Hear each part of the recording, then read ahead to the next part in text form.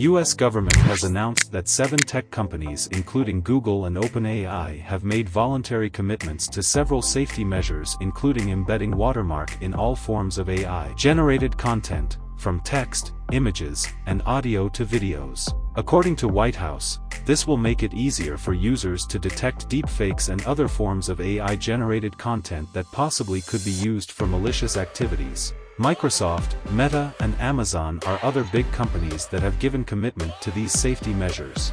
Watermarking AI content could be seen as a major step in efforts to regulate AI by the U.S. government.